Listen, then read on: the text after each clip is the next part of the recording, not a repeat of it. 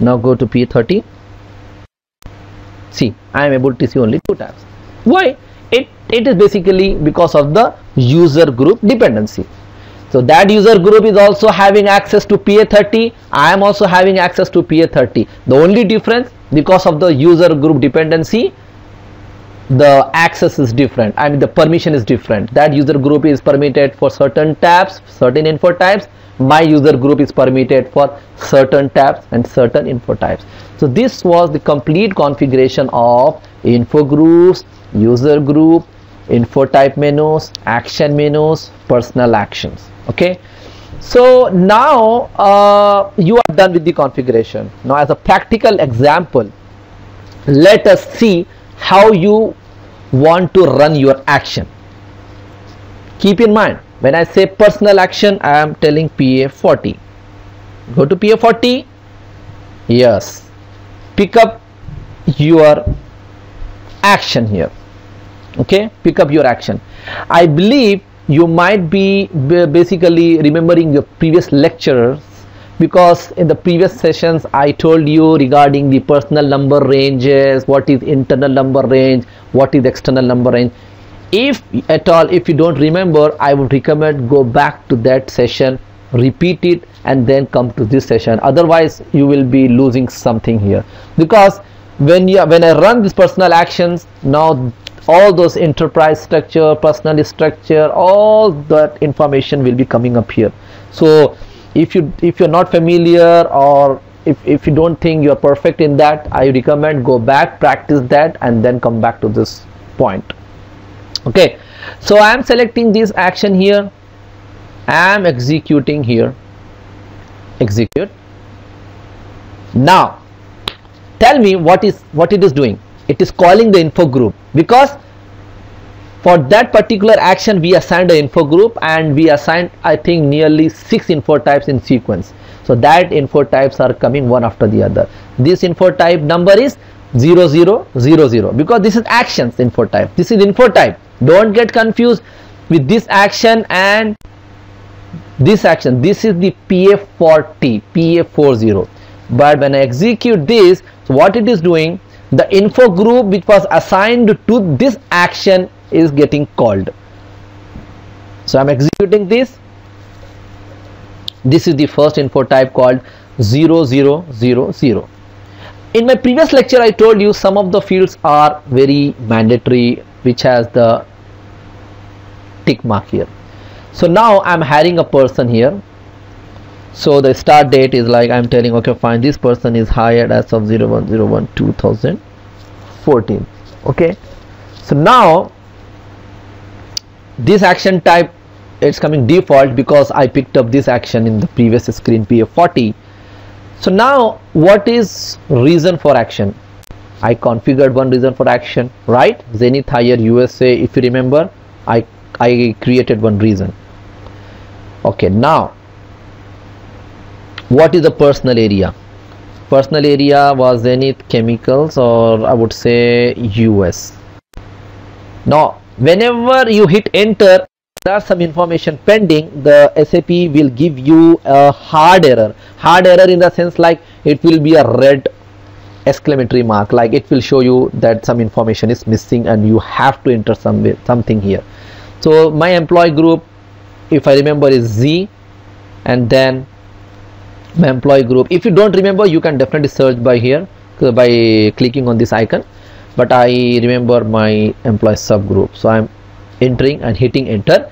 The moment I hit enter, it gave me all this text. See, Zenith active, it showed me Zenith salary, because system knows about this text. This is beautifully designed by SAP. See, I entered just the number, it showed me the text also. Now look at this number 50062. If you recall, SAP has given this number because we already told the system like this has to be internal number assignment. So if you go to my previous lecture, you focus on the feature numker, which is NUMKR. In that feature you will get a clear understanding how this number range has been defaulted. So anyways, this is the internal number. SAP has basically given a number. So my first info type has been done. So when I save this, automatically the second info type should come, which is info type 1, 0001. So this is my second info type. Good. Here it is asking to enter the sub area. When I click on this sub area, so it shows me what are the sub areas I have configured. If you remember, in the enterprise structure configuration, I showed you there were 2 personal sub areas which I created. So I am clicking on Zenith Chicago. This is a sub area, and the most important thing here in this screen here, when it pops up for this particular payroll area, it says the control record has not been created for payroll area, and this error will even come for you when you practice. When you practice, this error will come for you. So just focus what I'm doing to overcome this particular error. So, and the second important thing here for the payroll area, ZM, how did it came automatically? If you remember the feature ABKRS, that feature is used to default the payroll area in the info type 1. That's why, because of that feature, this payroll area is coming default. Now let us first overcome this error. To overcome this error, there is the transaction code. Only for this error, it shows control record has not been created for payroll area ZM. I will take this particular topic in a separate lecture, but just to overcome here this error here, let us follow this step. /O PA03, not PA30, PA03. What is PA03? PA03 is the transaction code to go to the control record. I press enter. So why I am entering /0? Because I don't want the current screen to be disturbed. I want to keep the current screen as well as work on another transaction. So I am hitting enter. So it will basically, just a second.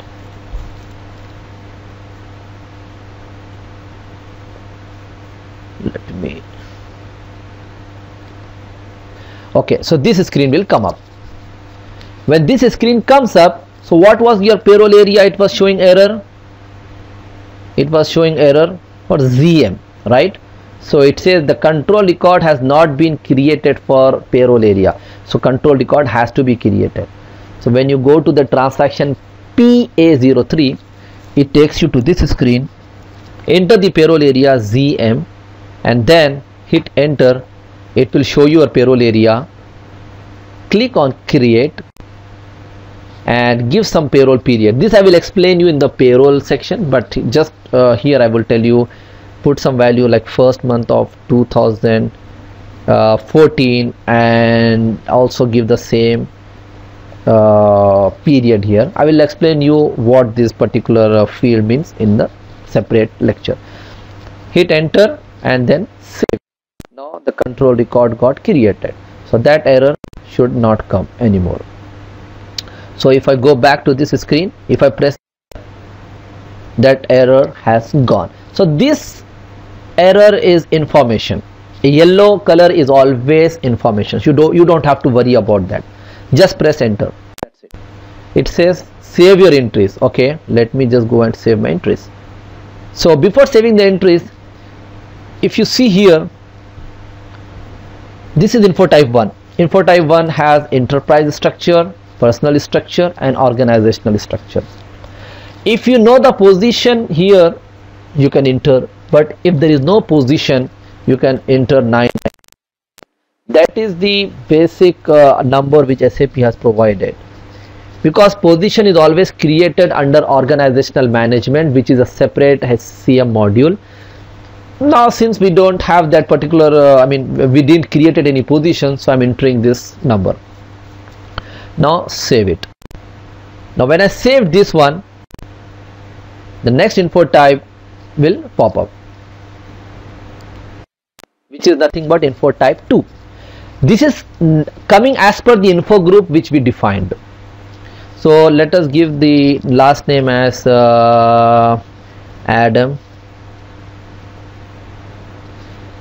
first name is John, and give the SSN 679899. Okay, and the date of birth 010/1977, and give something details. Now press enter and now save it. Keep in mind, only this info type will have the start date which is equal to the birth date. Only this info type, which is info type number 2. Now I save it.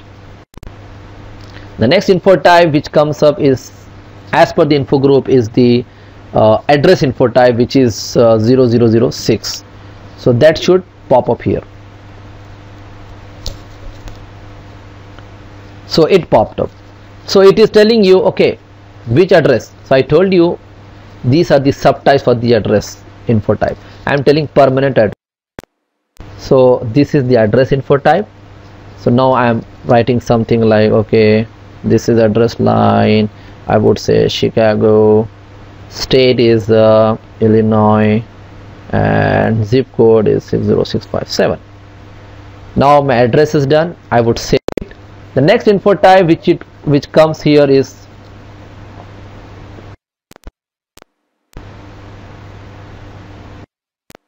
so this info type is not a part of the info group, but why it came up I will take up in the next section, like why it is coming up, even though we have not basically added this info type in the list of the info group.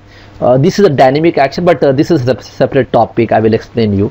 You don't have to panic why this info type came up, because in the info group we didn't give this one. So now to skip this one, you have to click this particular icon, not this one. Don't ever try to click. This is exit. This is skip. Just I want to skip. I skipped. Fine, I just skipped it. Now the info type 7 came up.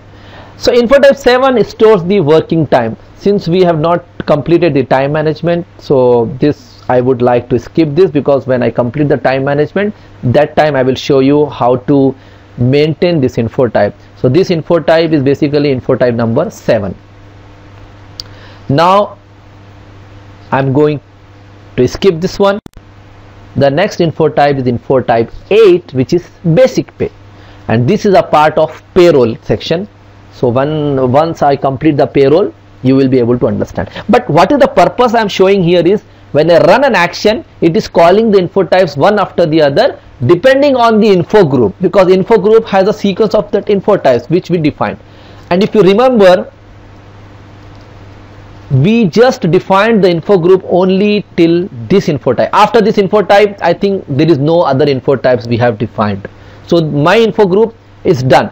So when I skip, it will take me back to the PA40 screen. See, I just came out. It just kicked me off because there is no other info type after info type basic pay. So this is the complete life cycle of how you create an info group, how you create your own user group, how you create personal action, how you assign the info group to the personal action, how you create the action menu, how you create the info type menu, and then in practically how you run an action and see whether all those info types which you have defined are coming one after the other. So hope this class was interesting, but I assume, like, for the first time it will really look very difficult, but if you practice 2 to 3 times, the best way is, like, I would suggest, I've been always suggesting, like, keep a notebook and try to design yourself with the different numbers or structures, and then only start configuring. If you just start configuring, you might lose somewhere in between, like, oh, what was my info group, what is my info type, what is my user group. Never just have the things lying in the air. Always put up in a paper or book. That is a habit I would always suggest to practice. Okay, so this was the end of the class. Let's see the next section, which is a new topic. Thank you. Bye.